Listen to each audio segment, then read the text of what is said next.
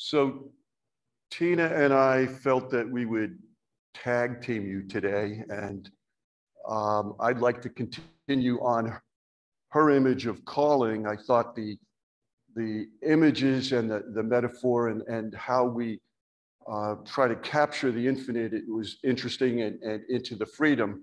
So we thought it would be interesting. We hope it's not confusing to have two perspectives. So I want to talk about these days, our culture seeming to be caught up in the idea of personal rights, the right to make as much profit as we might want, the right to strip mine or frack just because it's there, and of course the right to bear arms, as distorted as that right may have become. I want to avoid that third rail. It's rather political, but I just take it as a sense of what we might be doing if we take things to an extreme. How would you feel, with the Supreme Court's recent ruling that people can carry guns wherever they want? How would you feel if you were in the playground with your child or grandchild and someone was packing? And again, I don't want to get into this emotionally charged thing, but I include it as an example of our obsession, what I would say our obsession with rights. And I say obsession not because individual rights are a bad thing. Clearly, we see examples around the world of horrible injustices where individuals do not have basic human rights. And we know the problems that occur with that. Rather, it's the one-sided practice and the one-sided dimension of the practice of rights. Rights without limitation often lead to excesses and injustices themselves. Ironic, the very thing that was intended as good, when practiced without limitation, can lead to injustice. Think of the freedom of speech. And what happens when it's practiced to spew hatred, division against another, be it an ethnic group, religion, someone's sexual orientation, political perspective? What I am getting at then is that rights come with responsibilities. There's a Native American expression, likely in response to our Western tendency to carry personal rights to extreme. It goes something like this: do not speak to me of your rights, but rather of your responsibilities.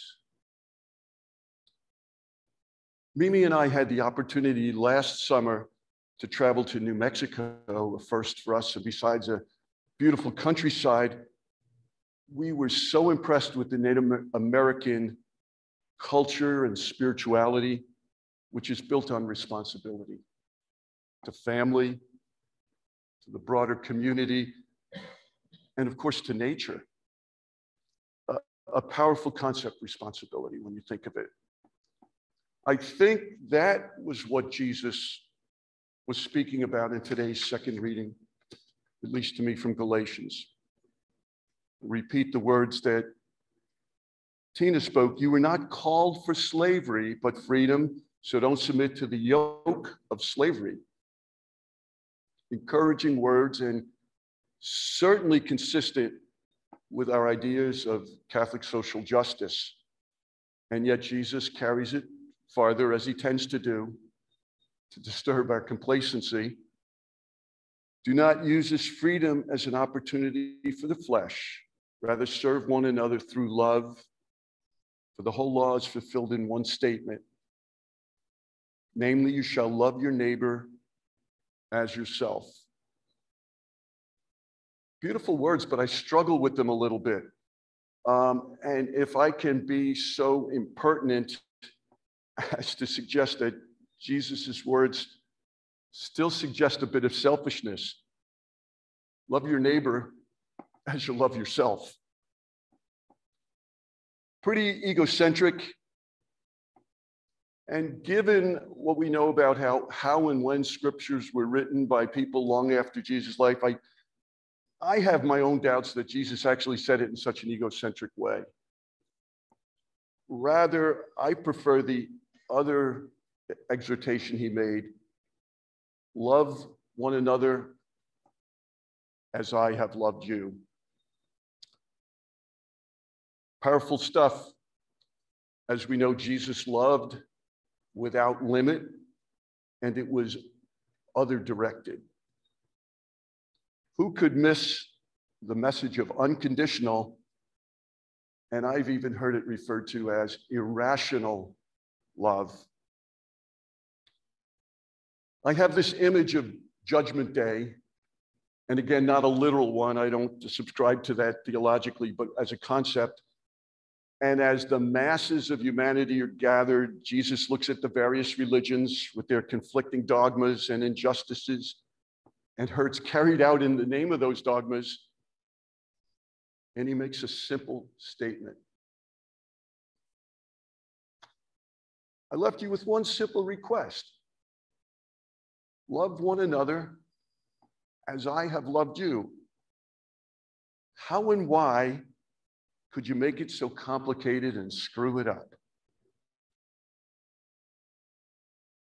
So I'd like to leave you with a wonderful story that a Jesuit friend shared during the homily at my 50th high school reunion not too long ago.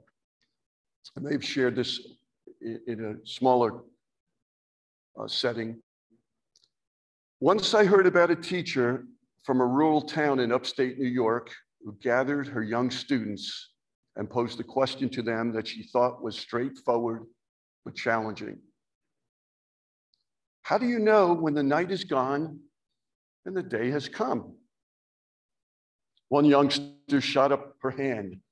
When you can look over the ridge and tell the difference between an apple tree and a cherry tree. No, said the teacher. Another boy suggested, when you can look into the nearby field and you can tell the difference between two figures, you realize then that one is a dog and one is a calf. No, the teacher said again. Then you tell us, said the students. The teacher looked in their eyes and said, you know that night is gone and day has come when you look into the eyes of a total stranger in need and see the eyes of God calling you to reach out and help. Until that moment arrives, you're always living in darkness. It is always night.